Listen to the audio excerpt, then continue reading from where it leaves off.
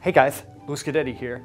We're doing a video about form. I'm going to articulate exactly what I'm doing when I am turning the form, getting the volume and everything. I'm going to give you my thought process with that. I'm going to try to tie it in with the previous videos that I have done explaining the mentality when we're thinking, trying to understand exactly what we're looking at, understanding the form, correcting everything at once. No matter what stage of the drawing you're at, you're always correcting the larger shapes. We're going to try to tie all that in together. I'm going to start, haven't started the drawing yet, I'm going to start it, but I'm going to time lapse it forward to the point in which I will in fact be doing a flawless demonstration. 3, 2, 1, go.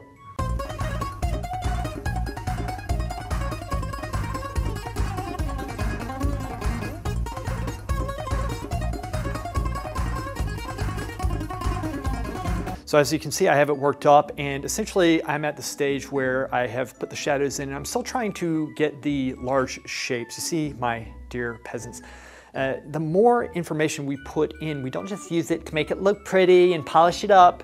We make it, we put that information in to help us judge the proportions and push it more towards perfection, right? So the shadow shapes I put in, and I'm looking at the light shapes, the shadow shapes at the same time, but at this point, we can also start modeling. So I'm going to show you exactly how we work this up at this point.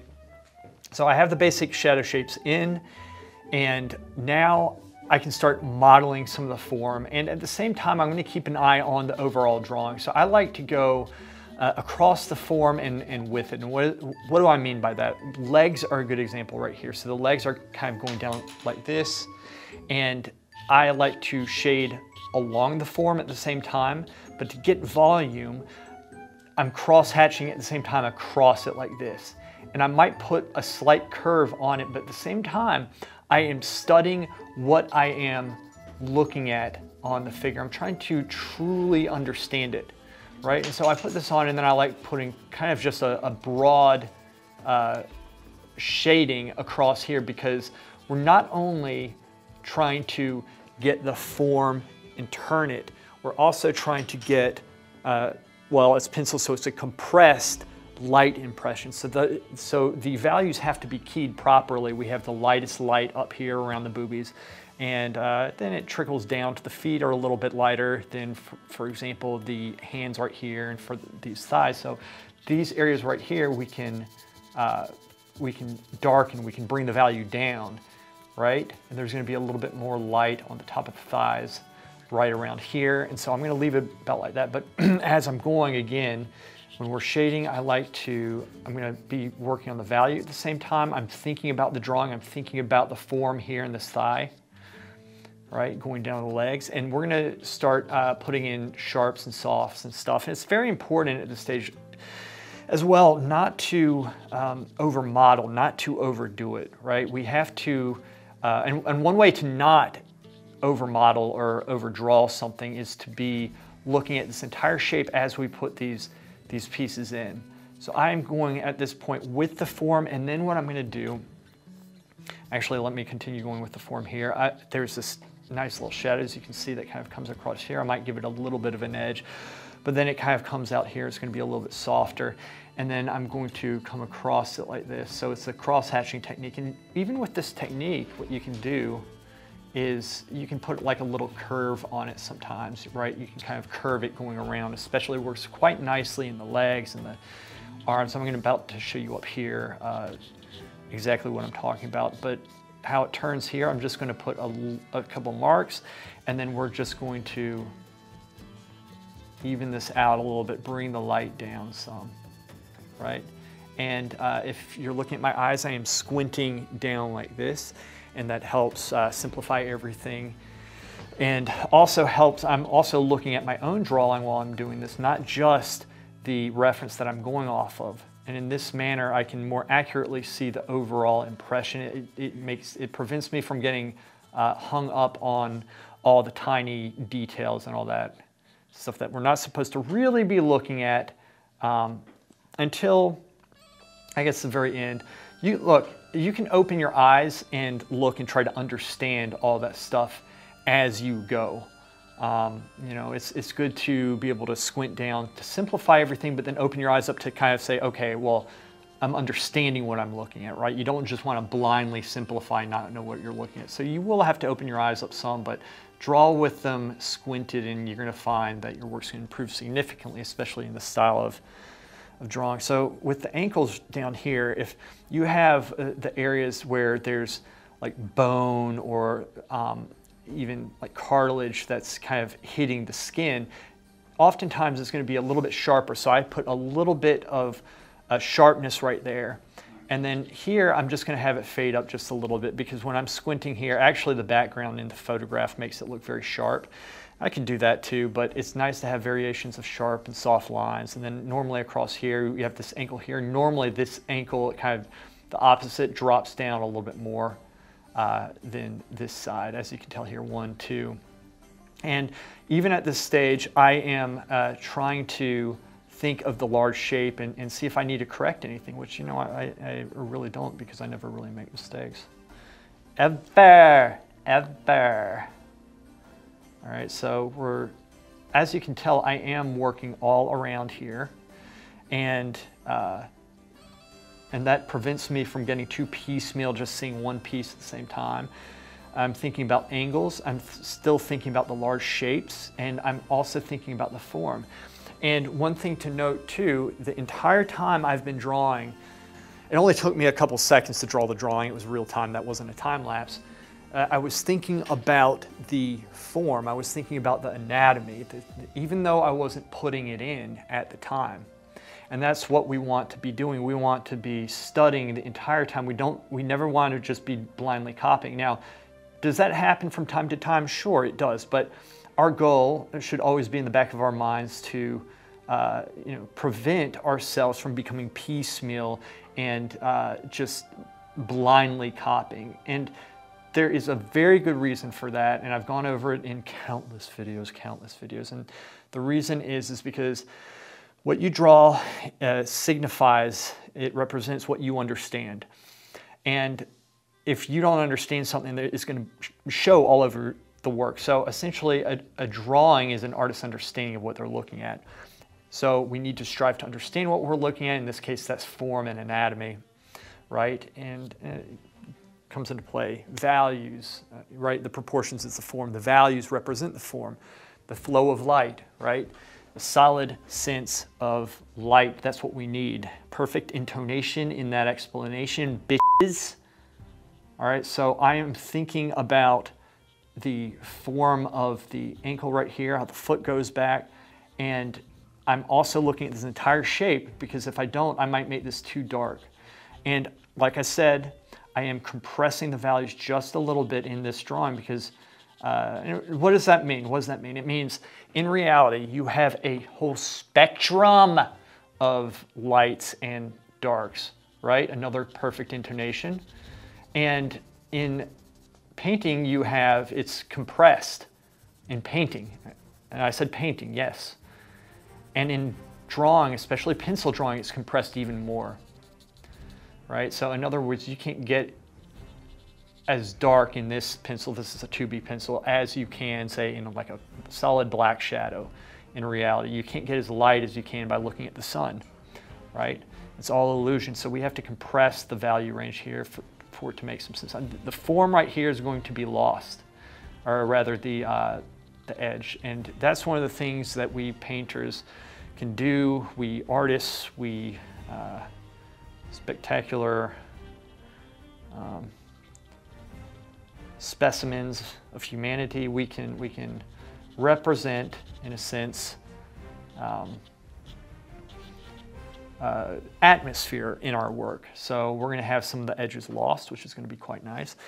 And if I make something too dark or it's not fading properly, then I can take my gummy eraser and I'm going to try to replicate the strokes of a pencil, in this case, the 2B.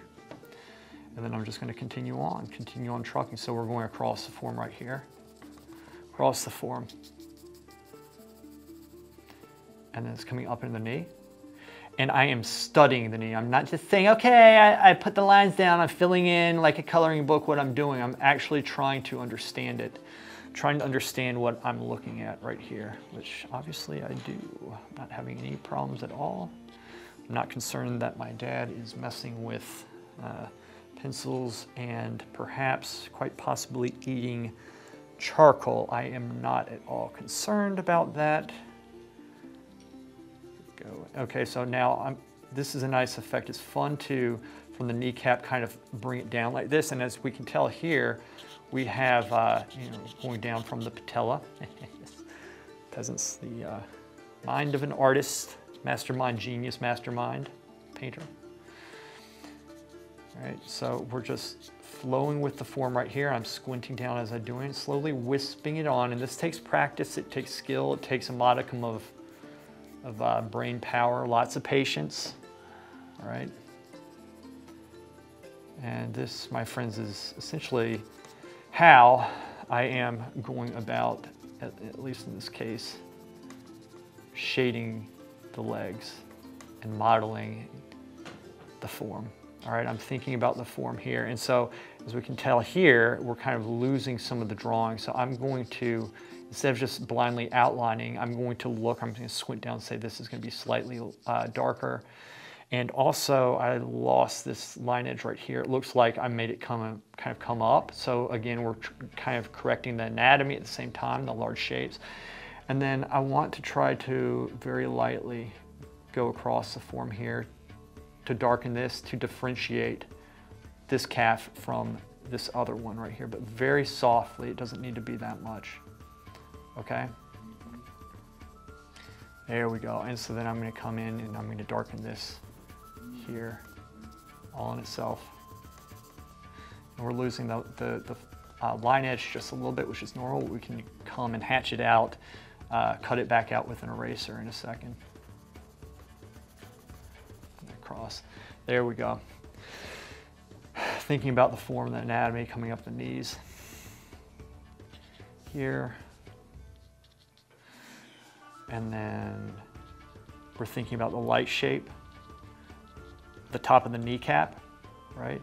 And sometimes what I like to do, I like to slightly, don't overdo this, but slightly outline parts of this. And what that does, it kind of makes the form pop forward just a little bit more. It's also important to note the pranthal. As you can tell, I'm holding it a little bit closer up when I am doing more broad outlining and such. I'm holding it further away like this. The reason why I hold it up is you can get a little bit more control for that finer detail. So that's the way that I go about that.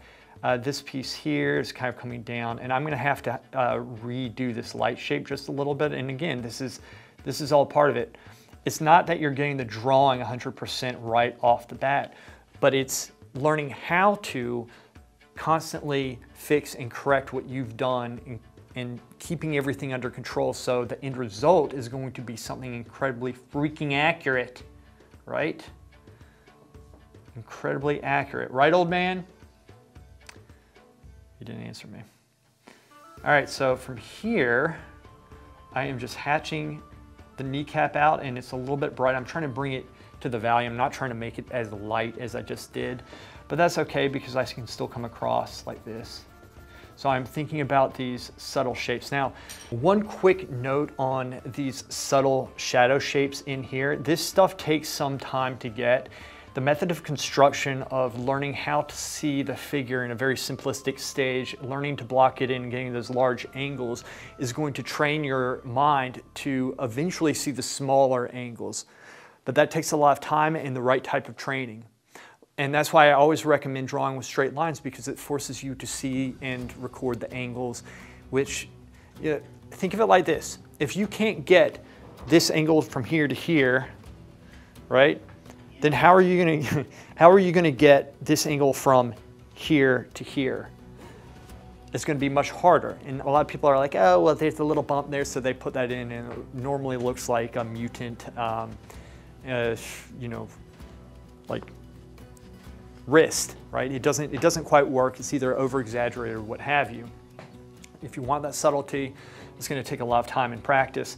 So I want to encourage you to stick with it and to train the right way, even though at first you might feel like you're going backwards. Trust me, it is worth it. It is worth taking the time to do things right. Let's jump up here. Let's jump up here to the forearm. And I'm going to demonstrate this. So I started doing this, as you can tell. So I'm not necessarily having to go fast like this. Okay, like really fast to get those marks. You just do them nice and controlled. And let me clean this area up. So I'm thinking about the whole shape as I do this, like the whole time. I'm thinking about the form, everything. All right, so from this point here, let's fix this because I'm about to start modeling. I'm going to bring this piece out some, and that kind of comes in, and then there's this little piece that comes in like that, and that's the elbow. So this is going to be kind of coming in. So let me very carefully take the inside part away. My contacts are indeed blurring, but even my blurring contacts cannot stop the genius that I am endowed with. There we go. So, got one. And then this kind of comes in like this, just a little bit. I'm just gonna make it very soft, and at the same time as we're sculpting, we're bringing the outside form into the inside right here. We have the elbow, and it's a very small piece. I'm just gonna put a light mark kind of following down here, one or two, just like that, just very slowly, okay? And what's gonna happen is I'm going to put from here a little mark coming across like this, just a little. Just a little, and this is enough to turn the form there. And then I'm gonna come across it with a broader form to darken, to bring this down, because this is not gonna be as light as this.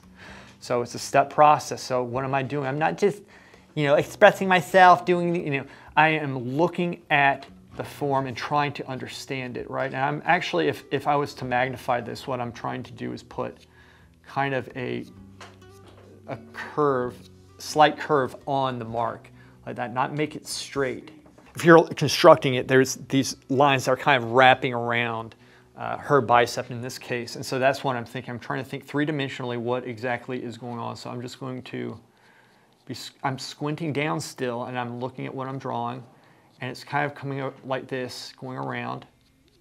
And I'm trying to make them even, and take your time doing this, all right? And you can do some, in fact, on the other side too, but there's not so many. You don't want to overdo this.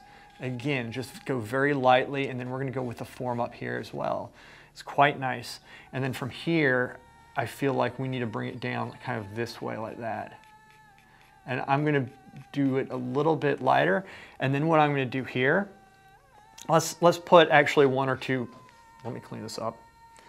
Let's put one or two marks on this other side just to imply, like our minds will pick it up even if our eye can't like say it at first, right? Like we might not be able to articulate it, but it's going to turn because we're putting these slight marks on it that darken just like the very, very edge, all right? And Dad just broke a very expensive piece of charcoal. Damn it. Don't eat it. All right, so it's kind of coming down. And then what we're gonna do from here is I'm gonna come kind of straight across like this. A little bit more ragged, okay? And I'm just gonna bring the value down some. And I'm gonna do the same thing here, right?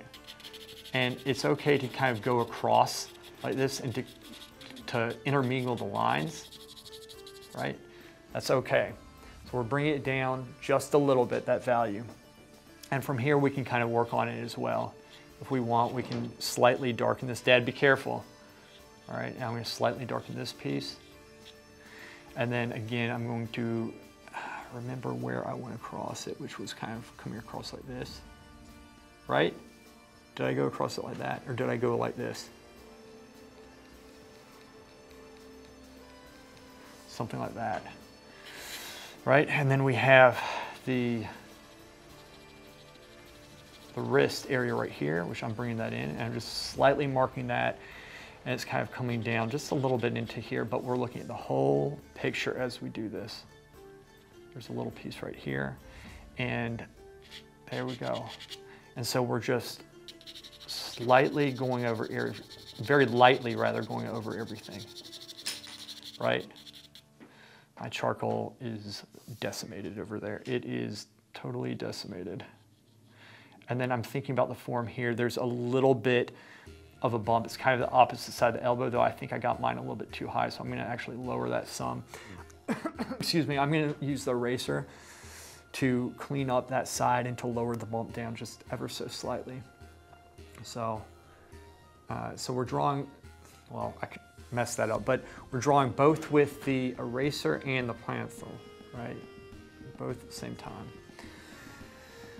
And everything's a study, so this is dipping in too far, so I'm gonna bring this out just a little bit, and then it kind of goes 1, 2 like that, and I'm gonna slowly build that line. So this is in effect how I am building up you know, this part of the arm, and then we can at the same time go and try to get parts of the drawing back. It kind of breaks one here, and then it comes into here, and then you have the wrist area. So the wrist is going to be 1, 2 like that, and then this is just coming straight up.